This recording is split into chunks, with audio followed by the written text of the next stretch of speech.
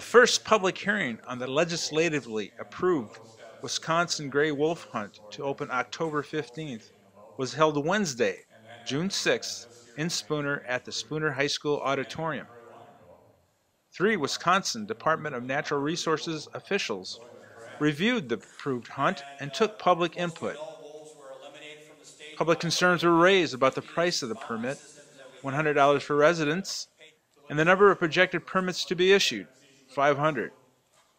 Several said the permit fee should be lowered and many more permits issued. Really a discussion, a chance for people to provide us input on where we should go with wolf harvest management. So you've already established sort of some goals as far as harvest. What are you looking at as far as? Yeah, actually the legislature established a lot of the details of the hunt already, but what they did leave open is where the wolf harvest zones would be, how we would draw those on a map, and then what the quotas or what number of wolves could be taken by hunters and trappers within each of those zones. So that's probably the most meaty subject we're going to talk about tonight, is how many wolves to take in this very first year of the hunt and where they should be taken. Well, I heard you say that there was a high concentration of wolves in northwest Wisconsin. Yes. For people in Washburn County, Douglas County, Burnett County, Sawyer County, what are we looking at as far as possible number of wolves being taken? Well, we're looking at in what we call our core habitat, or primary range of wolves, as the place where we're going to try to at least maintain a sustainable population, because we do have a management plan that calls for having at least 350 wolves in the state. We have about 850 now, and we want to make some progress towards that goal this year. In that primary range, which includes part of the counties and cities you're talking about, we're looking at 10 to 20% of the wolves as a starting point for discussion being taken. But in far northwest area, where there's quite a bit of problems with farms or ranches and wolves, we're talking 50 to 75%. And as we get closer to the farmland areas, closer to Twin Cities, we're talking 30 to 40% of the wolves there.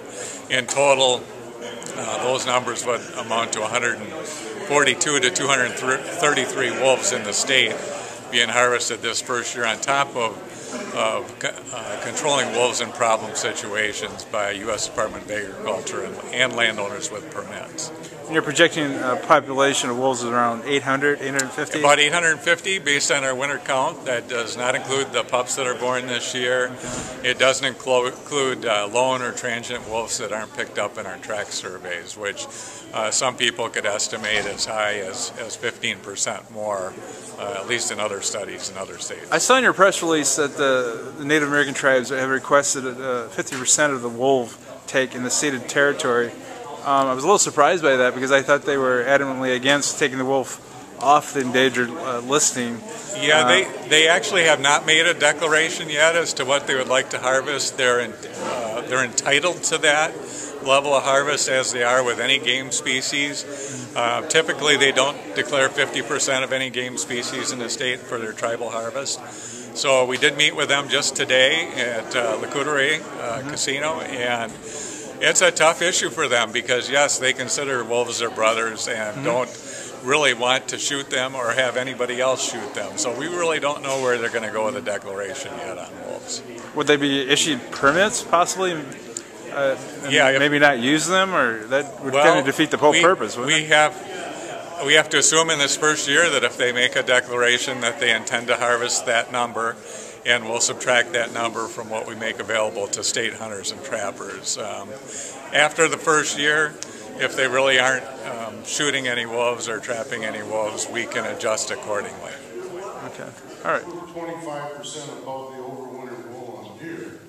You throw earn a buck at us, you throw herd control and $2 tags. I mean, thousands of them. I think what needs to be done to get us down to the goal of 350 is to go at it aggressively and sell everybody a tag for $20 or $25 and let them have 3 tags. And once the goal is reached, do like you said, shut her off that night. You know, the reason they want a wolf season is to reduce, because of the depredation and the amount of money the department has been spending because of the wolf. And we aren't going to do it aggressively by 500 tags out there. It looks like they're trying to set this up with $100 and make it a trophy type of deal, and to regulate it and make more money. But you'll end up making more money if you sell those tags to as many people as want them for 20 or 25 bucks, and you're going to get more wolves killed. And you can still shut the thing down like you were going to do. Okay. And I think that's what needs to be pushed back to your legislative people if they really want to go after the wolf population. If you take the number of wolves you want to harvest and use my number of 401, which gets you down to your population goal, you multiply it by 5 times, you should really issue 2,005 tags. And I would recommend that you do that, especially since you have the backup framework, the emergency rule, where you can close the season when your quota is reached. I also agree that more tags are probably precedent.